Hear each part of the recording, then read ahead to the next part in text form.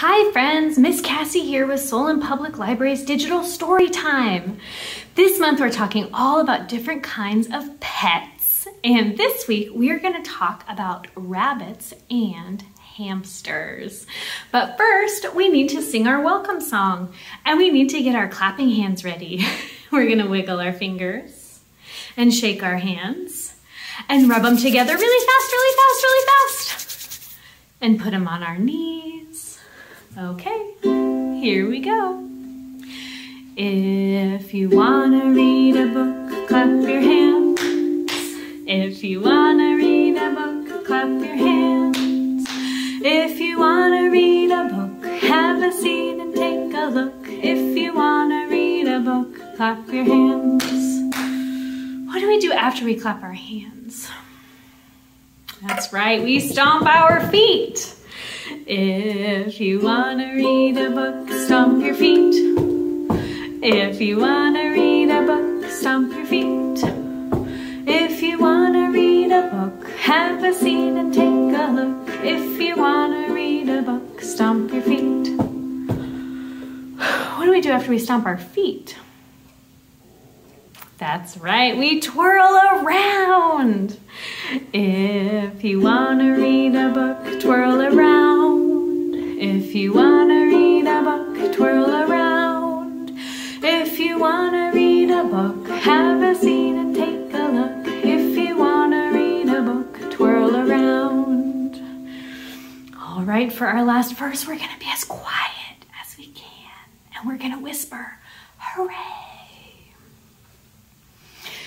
If you wanna read a book, whisper hooray, hooray. If you wanna read a book, whisper hooray, hooray. If you wanna read a book, have a seat and take a look. If you wanna read a book, whisper hooray, hooray. Our theme song this month is Can You? And we're gonna do the actions of different animals. Now remember, on our song sheet, we have some pictures that are in place of some of our words. And that is called a rebus song or a rebus story. And it is one of the ways that you can start to learn how to read. So that's how our song is put together for this month. Are you ready to read and sing along today? Perfect. Here we go. Can you hop like a rabbit, wag your tail like a dog? Can you run like a hamster, stretch like a lizard on a log? Can you fly like a bird? Can you swim like a fish? Can you sit back down and be still like this? Yay! Great job, friends.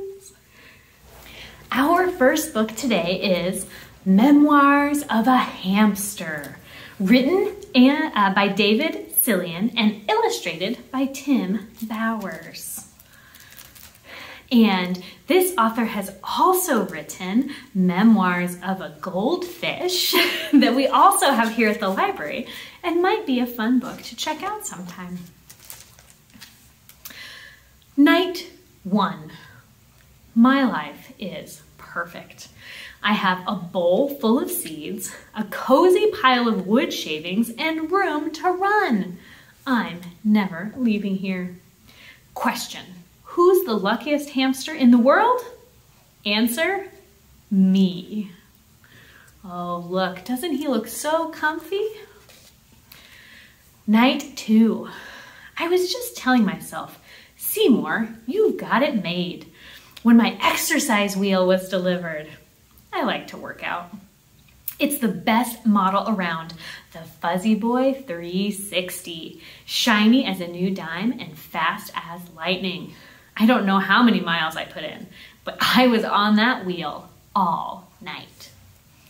Have you ever seen a hamster run on a hamster wheel before?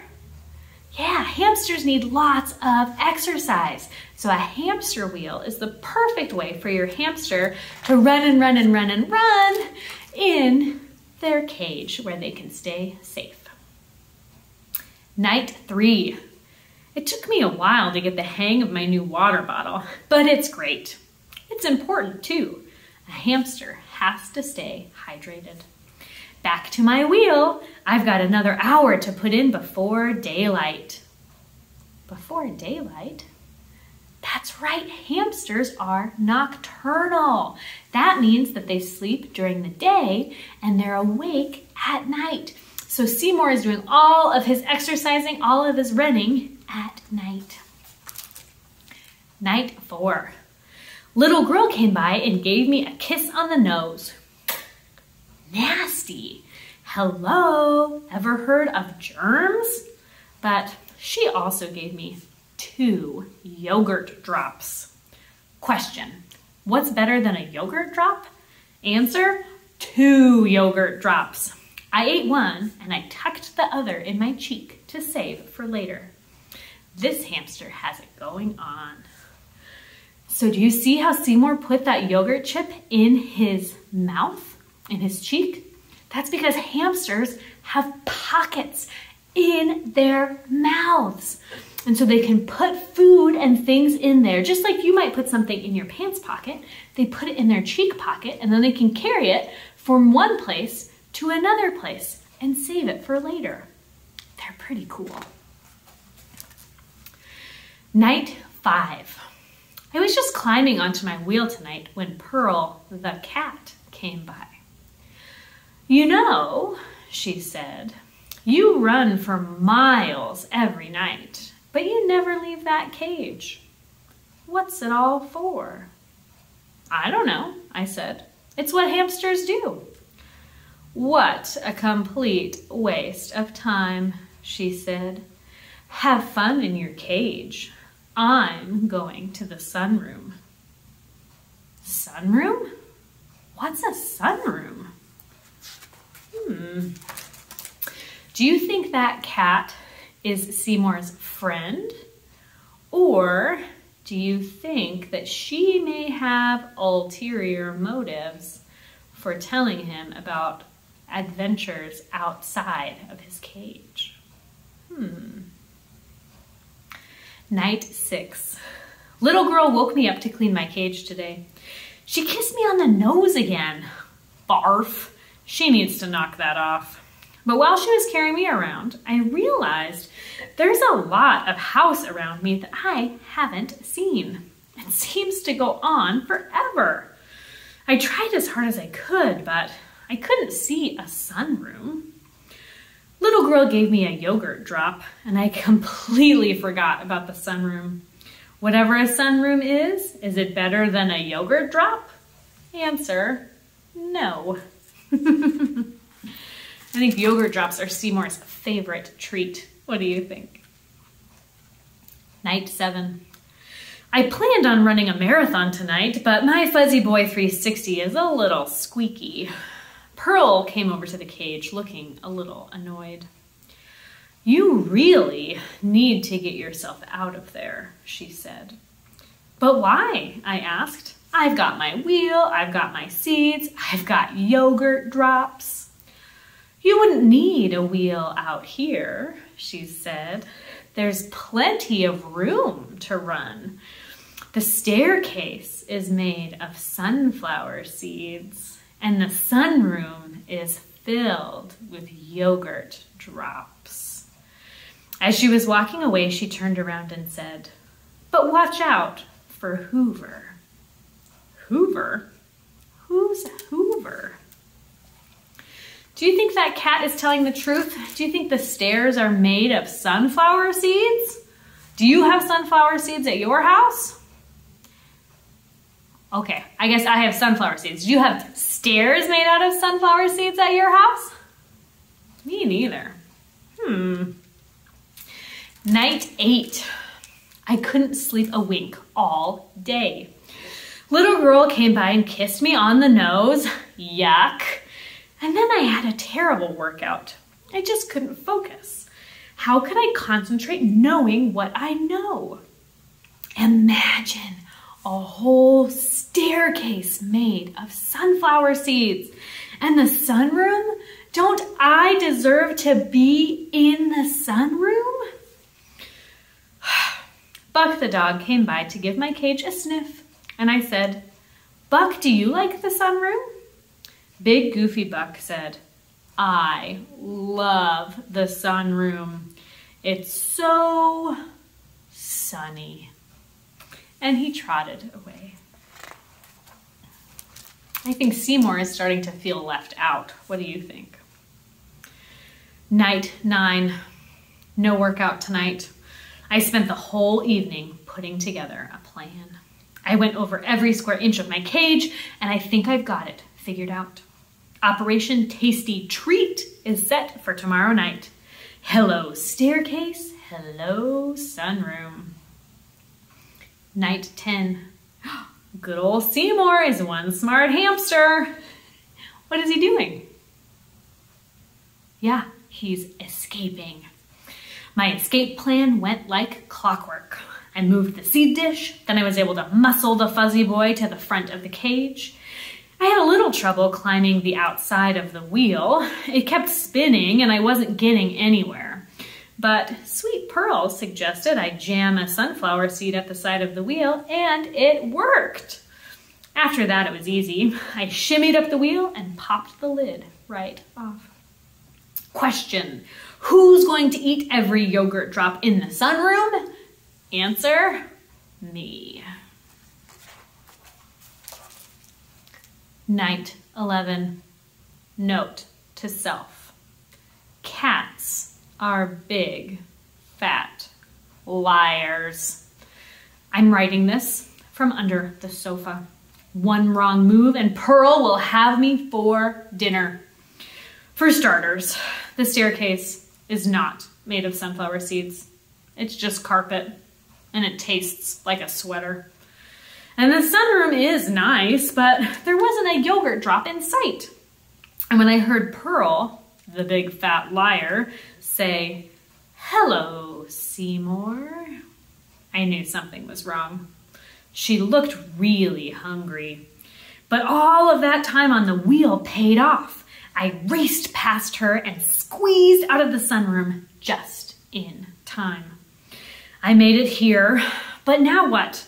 Pearl keeps clawing under the sofa. That big fat liar. I'll probably never see my cage again. Question: who's in big trouble? Answer: me. So what happened?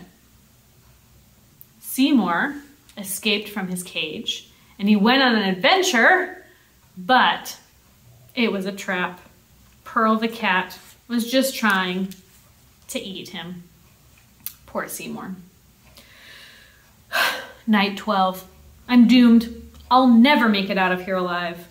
I can see Pearl pacing back and forth. She says she's looking up recipes. Oh no. Look, he's writing his last will and testament. Night 13. So hungry and tired I could barely move. I heard Pearl purring the way she does when she sleeps. It was my only chance. I tiptoed out from the back of the sofa and headed straight to my cage. I was going to make it, but suddenly there was a terrible, loud noise. An enormous monster was coming right to me. I looked up at its terrible eyes and read the most frightening word: Hoover. Do you know what a Hoover is? Look at the picture. What is that machine called? That's right, it's a vacuum. Those are loud, right? Especially if you're just a tiny hamster. So loud and so scary.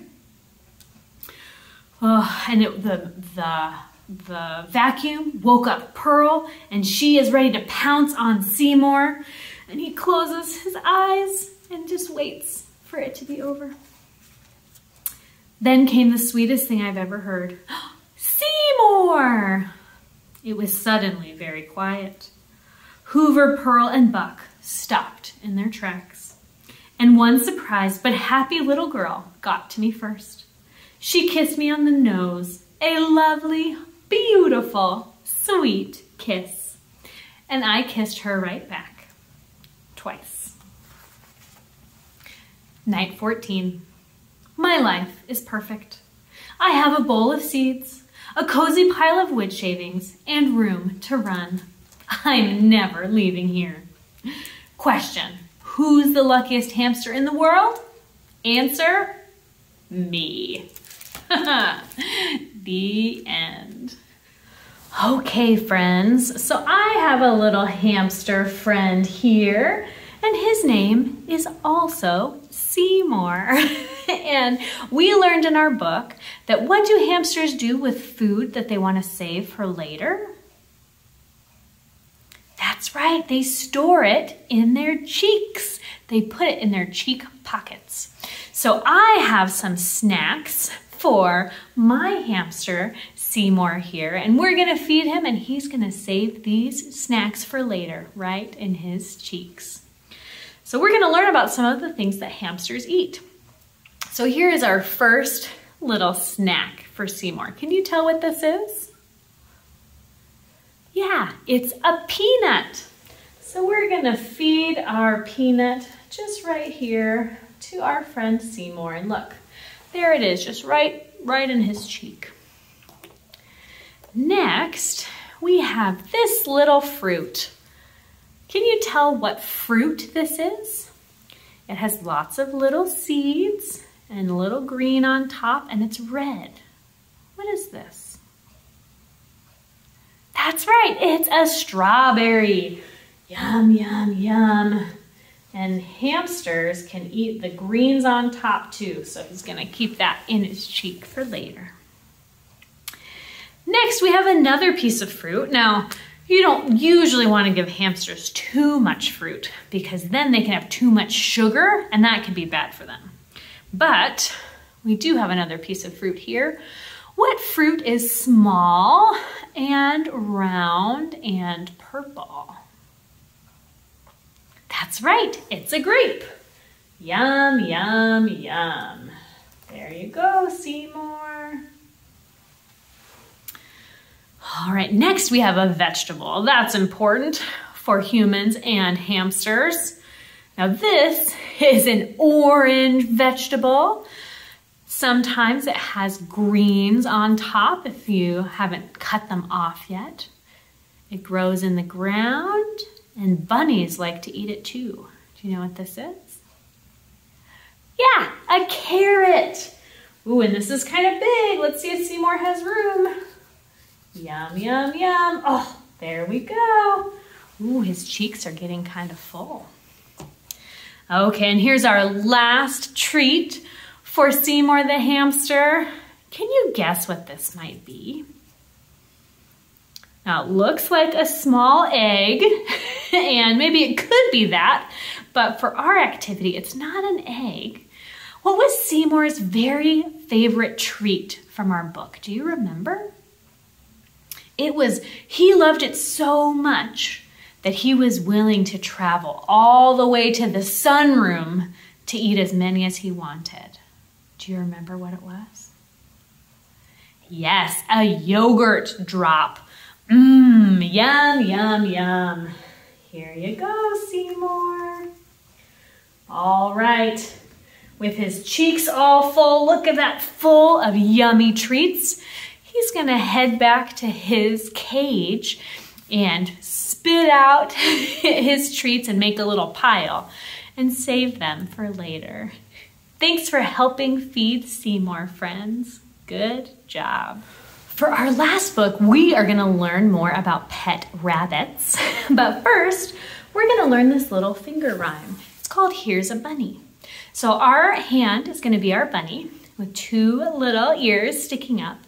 And our bunny has kind of funny ears. So one sticks straight up and one bends over a little bit. So we've got our little bunny. Here's our bunny with ears so funny. And here's a hole in the ground. When a noise he hears, he perks up his ears and jumps in his hole in the ground. Are you ready? Now let's do it together. Here's a bunny with ears so funny. And here's his hole in the ground. When a noise he hears, he perks up his ears and jumps in his hole in the ground. Great job. All right, we're gonna do it one more time. Maybe try with your other hand. Make your other hand into a bunny. Here we go. Here's a bunny with ears so funny, and here's his hole in the ground. When a noise he hears, he perks up his ears and jumps in his hole in the ground. Yay! Good job, friends. Our last book today is called Curious About Rabbits, and it is part of a series of books that we have about different kinds of pets. Sometimes you might think that you want a certain kind of pet, like a dog or a cat or a hamster or a rabbit, but maybe you don't know very much about those animals and what it would mean to have one of those animals as a pet.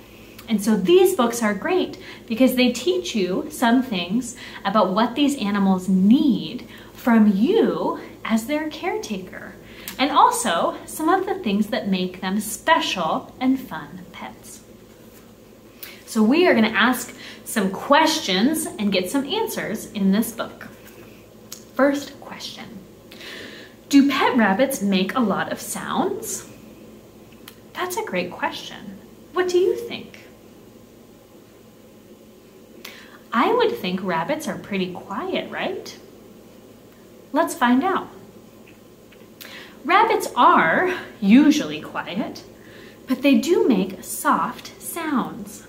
A happy rabbit might purr like a cat, hum, or even cluck. It sounds like a chicken, but much quieter. An unhappy rabbit might growl, hiss, or whimper. That's all good information to know. My rabbit made a honking noise. What does that mean? That means your bunny is excited. Is she eating a special treat? Yum! Honking can also mean I'm looking for love. Your bunny may want a mate. If you don't want baby bunnies, make sure you have 2 females or 2 males. Did you know that rabbits can have a new litter, that means baby rabbits, every month? And a litter of bunnies can have from 4 to 12 baby bunnies. That is a lot of bunnies. Oof. So you need to be prepared, right? Yeah. Why does my rabbit thump its back leg? Do you know what thump means? Like hits its back leg on the ground. Thump, thump, thump. Your rabbit is scared or nervous. Thumping is loud. In the wild, this tells other rabbits that danger is nearby. A scared rabbit may also flatten its ears and shiver. It will also run away and hide if it can. Rabbits can hear sounds almost 2 miles away. They have big ears to help with that, don't they? Why is my rabbit jumping in the air? Look at this rabbit. They're jumping pretty high. This is the happiest rabbit behavior. It's called a binky. A rabbit will jump in the air and twist its body. It looks pretty strange, but it's a rabbit's way of saying that it loves its life with you. It's kind of like a rabbit happy dance, right? Why does my rabbit kick? Rabbits kick when they are annoyed. If a rabbit kicks, it is trying to get away. If you are holding a kicking rabbit, put it down gently. A rabbit's spine, that's its back, is fragile. A rabbit can hurt its back if it kicks too hard while it's being held. So you want to make sure that your rabbit is healthy and safe. Why does my rabbit rub its chin on things? That means it is marking its territory. A rabbit has scent glands under its chin, and by rubbing, it leaves a scent. It is saying, this is mine. This is called chinning. If your rabbit rubs its chin on you, It likes you a lot. Oh, that's cute. Do rabbits only hop around? That's a great question, right? Is that the only way that they move, is by hopping from one place to another? No. Sometimes rabbits walk. They do this when exploring a new place. But rabbits prefer hopping. It's easier. Their strong back legs were made for it. Hopping is the fastest way to get around. A bunny can move as fast as 50 miles an hour. That's almost as fast as when you're driving on Highway 1 if you're going down to Iowa City. That's almost as fast as your car. That's so fast. Why are rabbits always chewing on things? Rabbits need to chew. Their teeth are always growing. Kind of like human fingernails are always growing, right? And you need to trim them so they don't get too long. Well, rabbits, the way they trim their teeth is by munching on things. Chewing keeps their teeth short and healthy. What's safe for rabbits to chew on? Fresh hay is best. It makes up 90% of a rabbit's diet. Rabbit toys or cardboard also work. Man, and here I thought that rabbits mostly eat carrots, right? But not true. We're learning things together. Could a pet rabbit survive in the wild? What do you think? If you have a pet rabbit and you don't want to have a pet rabbit anymore, can you just open your door and put it outside and let it run around and run away? What do you think? Our book says no. Pet rabbits wouldn't last long on their own. They've never had to find food or shelter, and they haven't had to escape from predators. What are predators? They're animals that eat other animals. Like in our hamster book, Pearl, the cat, was a predator. And what was she trying to eat? Seymour, the hamster. And there are predators in the wild that like to eat rabbits. Pet rabbits are safest and happiest when they are well cared for. An indoor cage with a good hiding place is a good home. And then look, you can see in this picture some of the different kinds of rabbits. Oh, these have great names, right? Lionhead, because it looks like they've got a mane. Mini Lop. Oh, that rabbit is very cute. A Rex. Oh, I wonder where I got that name from. Netherland Dwarf. And a Polish rabbit. I think that Polish rabbit looks the most like the Easter Bunny. What do you think? Yeah. Now, in the back of the book, there are even more questions that you might wonder about your rabbit if you're thinking about getting a pet rabbit or just want to learn more about rabbits. And then in the very back, there is a glossary, which is, it tells us what some of those words mean that we talked about in the book. Like binky. Do you remember what a binky is? It's when a rabbit jumps into the air and twists its body, right? It's the rabbit happy dance. It's called a binky. Or a predator, an animal that hunts other animals for food. Just lots of really important words here. And there's also an index, so if you want to say, hey, I don't remember where the information was about why rabbits rub their chins on things, you can look and say, oh, chin rubbing. That's on page 14. And then you can look at it and read the information again and look at the pictures. What a helpful book. All right, friends, that's the end of our story time this week. And our story times all in the month of March are sponsored by the Solon Women's Club. The Solon Women's Club is an awesome organization. They support the public library and the school libraries. In fact, they started the very first library in Solon. Can you believe that? So cool. We are so lucky to have their continued support all the way up to today. So, it's time for our goodbye song. Are you ready? Here we go. We read a book, and we played a game, and we sang sang a song together. We read a book and we played a game. We had a fun adventure. Now go